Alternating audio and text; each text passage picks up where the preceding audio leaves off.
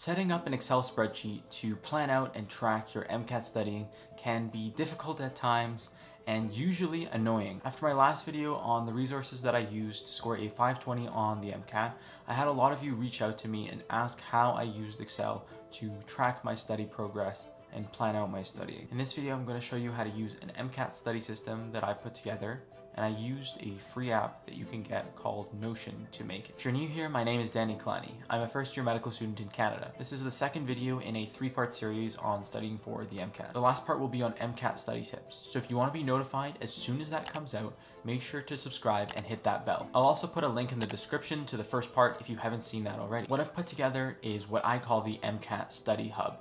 It essentially takes all of the tips and tricks that I suggested in the first video and puts them into one place. To give a brief review of the last video, I recommended taking between 1/3 and 2/3 of your study time and putting that towards content review. Whatever time you have left should be going towards practice questions and practice tests. I recommend using the Kaplan box set for the chemistry and physics, as well as the biology and biochemistry section of the MCAT. Then for the psychology and sociology section of the MCAT, I used the 100-page MCAT Bros review document. Even though calendars are the mainstay of planning, I don't recommend using them that heavily for your MCAT study plan. Calendars can make it easy to overwhelm yourself with too many tasks at once. Really, you should be using a calendar to keep track of important dates and a to-do list to prioritize what you want to get done on a day-to-day basis. The other two things I emphasized were keeping track of your study progress, as well as noting down mistakes that you make on practice questions or practice tests. Everything we've covered so far is a summary of the previous video, and I'm restating them because each of these points is emphasized in the MCAT Study Hub in one way or another. Now I'll walk you through the features and how to use it.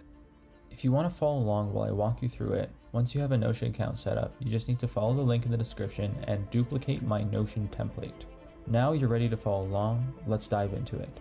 Right as you load up the Study Hub, you'll see a checklist. This is what you can use to plan out your daily tasks the night before. You can also specify the time you want to do the task.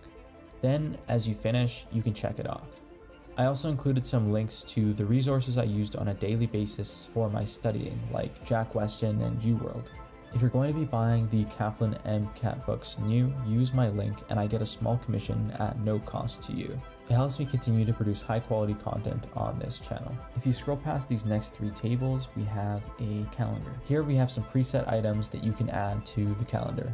You'll definitely want to add your full-length practice exams and your exam date to the calendar. These are the absolute essential events that I suggest you add.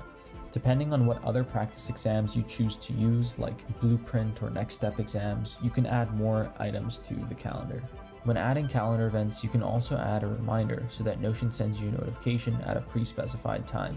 Again, the checklist should be your go-to tool for planning out your day-to-day goals. Before we get into the next 3 most important features of the Study Hub, I want to tell you about a Discord that I've started for my viewers. I've just set the server up with the hope that it could be a positive space for me to interact with you and for you to interact with other viewers. On there, I've included some chat rooms for particular topics like the MCAT, extracurriculars, research, and even one where you can just go and ask me any questions you might have. If you're looking for an easy way to reach me, this is definitely it. The link to join is in the description below, and once you get in, make sure to read the rules and then introduce yourself in the introductions chat room. The mistake tracker is a feature that you may not need when you first start studying, but it'll be incredibly useful when you start to work on any sort of practice questions or practice tests. When you're using any of the next 3 tables in the Study Hub, you'll probably want to select Open As Page from the drop-down menu to get a more clean look. Here you can write down which questions you've gotten wrong, record what stage of learning it's at, as well as where the question came from in case you ever need to refer back to it. After you've recorded your mistakes and you're ready to review them, you can switch the view to the review mode. Here we have a clear overview of what needs to be reviewed, and you can easily drag and drop the topic between the categories of how well you understand it. For example, I can move mitochondria function from requiring complete relearning to requiring review. That way, after learning about the function of the mitochondria, I can come back later and review it once more before moving it under the reviewed column.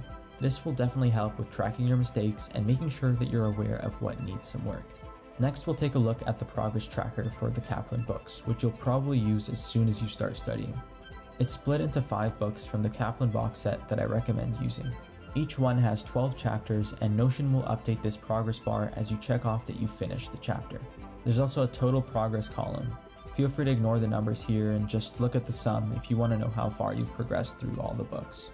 If you open the page associated with any of the books on Notion, I have included a table of contents so that you can easily see what each chapter is about and decide what you're most interested in working on next. You can also switch into the checklist view, where you can see the chapters as a checklist. This view is primarily just for updating your progress. The last view is a day planner.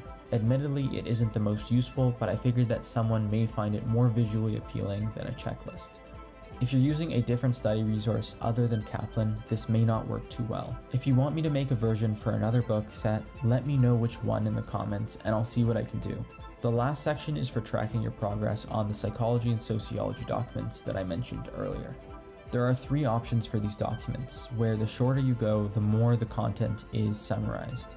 The one you choose to use should depend on how much time you want to spend doing content review.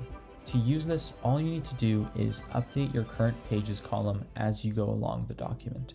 If you want links to the document, you can open the page to get the corresponding Dropbox link. With all of that information, you now know how to use the MCAT Study Hub. If there's some features that you'd like to see added, or if you're having some technical difficulties, let me know in the comments below and I'll see what I can do for you. Thank you for watching, and feel free to check out the first MCAT video that I put out if you haven't seen it already.